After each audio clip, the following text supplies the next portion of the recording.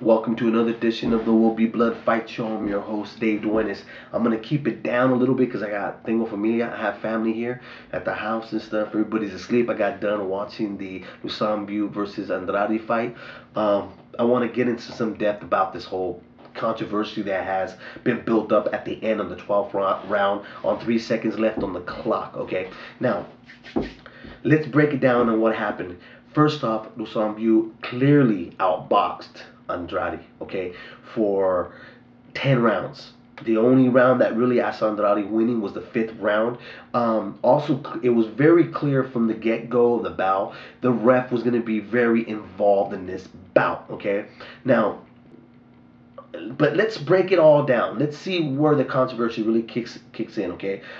First off, I want to give hats down to Bute. He did a great job. He clearly was outboxing him. He was clearly doing exactly what he needed to do to win on points. I had said in my prediction that if he was to decide to trade with Andrade, that would not be in his best interest. Okay. Andrade he's a very strong, good jaw, heavy-handed puncher. Okay, not a knockout artist, but a very heavy-handed puncher.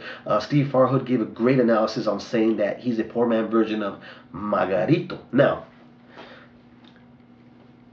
Bute holding Andrade when it was necessary was brilliant. Okay, he knew that clearly he was the better boxer, and what he needed to do was fight him in a long range distance. Okay, and every time Andrade tried to close the distance, he would hold him and grab him. Now the ref would jump in. Now this is where you kind of get upset. Not with Bute, because this is a fight. First off, there are dirty fighters, and there are, like, for instance, Bernard Hopkins. Bernard Hopkins is considered a very, very dirty fighter, and really, Bute was doing some stuff in there that was dirty. He was reaching and grabbing the leg and trying to pick it up. I don't know what he was trying to do, was maybe slam him. He was also putting his face in Andrade's face, his forehead into Andrade's face, where Andrade was doing the same thing. Okay, he was pushing Andrade. When he would throw off his combo, he would hard pivot, and then what he would do is push. Okay, now the thing is that this is a fight, so you can't get mad at the fighter. There's no way of getting mad. I mean, there's a lot of fight fans that get really ticked off when fighters do this. But me, really, personally, I say, well, shit, if you can get away with it, do it. Why not? And I think I'm coming off of maybe fight experience and being a trainer, too, is that I say use everything that is given to you. If you can do this get away with it, why not? This is where it probably upsets people with the ref. He was a little bit too involved in this bout. Okay, being that when Andrade probably said, enough's enough. This guy's pushing me. I'm gonna play the same tactics with him. I'm gonna push him. I'm gonna put my forehead in his face, see how he likes it. Well, the ref finally jumps in and warns Andrade, saying, "Hey, don't do this." Okay. Another thing too, if you witness that, every time Andrade would land a good solid punch, and he would hold, and you would obviously take that punch, but with good reaction, good reflexes, he would grab a hold and tie him up. Okay. Andrade, the ref would step in and really watch. You gotta watch it. Is how he would put his hand on the chest of Andrade and walk him back. He just wouldn't separate him. He would walk him back, which would give time for Bute to get his feet back underneath him and get in another position where he could be in his defensive mode and really keep the fight on the outside. Okay, now he gives a warning to Andrade, saying, don't do this, don't do that, and really never says anything to Bute until later on in the rounds, when Bute, what was he doing, was holding on to the arm, when there was a lot more that he was doing. Okay, he was putting his weight on the neck of Andrade, which you're not supposed to do. Okay, he was trying to lift up his leg and try to slam him down, which he was not supposed to do. The ref, Steve Farhood said at the end of the bout that the ref had lost control. You know what? I don't think the ref had any control of this bout from the get-go. Okay, he had 5 world championship fights that he had refed. What fights? I mean, it must have been some really minor bouts, because you could tell the inexperience was there. Okay, this guy, this dude, he was glowing. Okay, you turn off the lights, you could see the inexperience on the guy. All right, now, let's go down to the 12th round. Now, when the 12th round started, I was saying to one of my family members that was sitting there, I said, Andrade really needs to do something. He needs to pull something out of the magic hat in order to get this win. He's got to knock him out. He applies that pressure. Now, I had said also too is we have not seen Usman Bute fight a fighter that puts so much consistent pressure and has a jaw like Andrade, right? How is he going to react? Well, we saw it.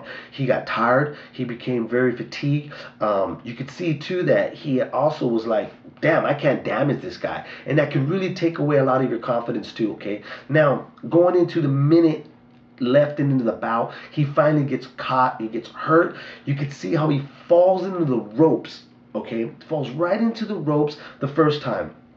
Now, when he's leaving the ropes, you could see that he's not walking backwards. He's literally lost his balance. His legs are no longer there. He's jogging backwards. He's like rolling back till he hits the other side of the ropes, okay? Now he's leaning on those ropes there, and then he comes again and hits him and really starts opening up on him, and the ref steps in again and separates him, okay? Now, when he separates him, and then he goes right after him again. Now, without even landing, okay, not even landing yet, you can see Usman Bute losing his legs. His legs are kicked under him already. He's already falling now on the other side, other corner of ropes, okay, into those ropes. He gets caught clean again. I believe it was a left. I'm not positive, but he catches him again.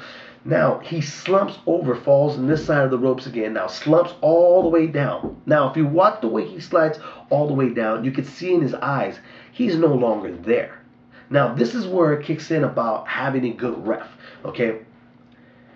If this was Steve Smoger, Jay Nady, Kenny Bayless, even Joe Cortez, they would have clearly saw that this man was done. He was out. There was only 3 seconds left in the bout. First off, okay, 3 seconds left. You're not You're not saved by the last bout, right? But 3 seconds left. These refs would not even pay attention to that. They would have been focused and controlled about what was in front of them, how hurt this fighter was, and started giving them the standing 8 count, okay? Now, he gets up on 8. Some folks were saying 7, some were saying 9. I did the count. Mine was on 8. He gets up. He beats the count. Gets up on 8. But notice the way he falls right back into those ropes. A good ref would have said, come forward. Let me see your gloves. And would have saw he had no more legs. He had no more eyes.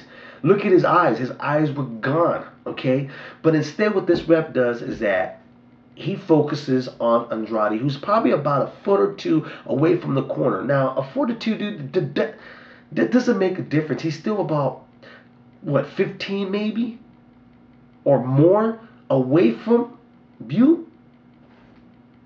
So he stops his count, right, at 6. Walks away, goes over there to Andrade, starts telling him 4 or 5 times, go back to your corner, go back to your corner. Clearly starts looking at somebody out in the ring corner, probably looking at this guy that's holding the count. Okay, we don't know because if you notice, he goes back to make his standing 8 count for Usman Bute, and he goes 7, but he's saying 9. Watch his fingers. He's all 9, 10. Dude don't know how to count. Plain and simple. Okay? There's 24 seconds left. It was a 24, 25 second. Okay? Now, Andrade, Usman Bute won. Clearly won. On points. Just like Steve Harhood said. Okay?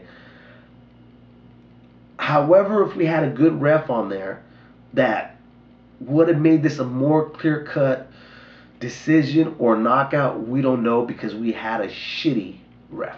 Okay, we don't know what the outcome would have really came about if there was a ref that had control of the bout from the first go, a ref that was more, I would say, clear on a championship bout, on the magnitude what it is for these two fighters. They trained so hard to go in there and give such a good performance, and really it was a good fight, okay?